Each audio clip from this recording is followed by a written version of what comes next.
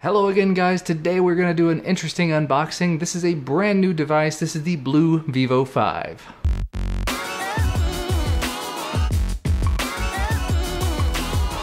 BLU actually reached out to me. They saw several of my videos where I was taking a look at BLU devices. I do have reviews on those devices coming up, so be on the lookout for that. But this is a new device they announced at CES. Now the Vivo 5, as you can see, has a 5.5-inch Super AMOLED display, 720p resolution, Gorilla Glass 3, an octa-core 1.3 GHz processor, Android 5.1 Lollipop, 4G LTE, 13 megapixel rear-facing camera, 5 megapixel front-facing camera, 32 gigs of storage and 3 gigs of RAM, and a 3150 mAh battery with quick charge. So this actually sounds pretty decent. In a lot of ways it sounds like the other BLU devices I've looked at, but 32 gigs of storage, 3 gigs of RAM, and a 3000 plus milliamp hour battery is wow. So rifling through the box here really quickly, we see the phone. Interestingly enough, we have a USB Type-C to full-size USB adapter, a USB Type-C cable, your USB wall wart, capable of 5 volts at 2 amps, a pair of white metal earbuds, presumably aluminum, SIM ejector tool, white frosted silicone case, dual SIM installation guide, quick start guide, and screen protector. Now taking a quick look at the phone itself, you can see all of those specs we listed on the front.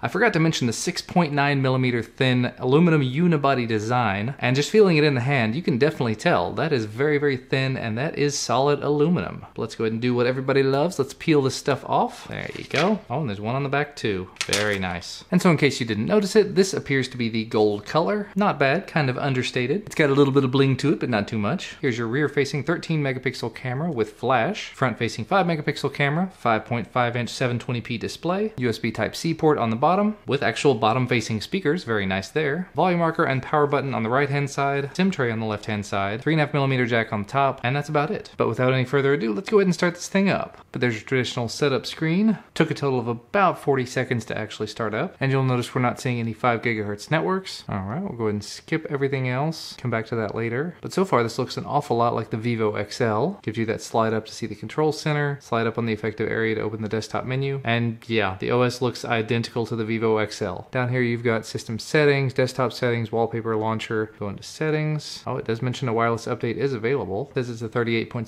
megabyte update, so it's not going to be massive. APN settings fixes. I'll go ahead and download that and do it here in just a minute. But down at the bottom, just so you can see ahead of time, Android version is 5.1. Android security patch level is from December 2015. It does show an Arch 64 8-core processor with 1.3 GHz, 32 gigs of ROM, 3 gigs of RAM, 1280 by 720 resolution, and a 5.5-inch display. And apparently just swiping in different places does things differently, because swiping closer to the bottom gets you that whole control center I was familiar with from the Vivo XL. So this is pretty much identical to the Vivo XL, except it does have 3 gigs of RAM, 32 gigs of storage. So you've got your fake call option, easy way to get into the settings, and all of the other things you've come to expect. But anyway, I'm going to go ahead and take some time and spend with this. It'll seem like a very short amount of time for you guys, but I will be back with full review on this before too much longer. So thanks so much to BLU for sending this out for me to take a look at. Thanks to you guys for watching. Remember to leave a thumbs up below this video if you like this video. Subscribe to receive more of my videos when they become available. We'll see you again next time. You working on it. I just haven't gotten there yet. But there are a lot of people that picked that up for 30 bucks and had immediate problems with it because one, you cannot adjust the eyes, you can't adjust the focal distance and the pupillary distance and everything.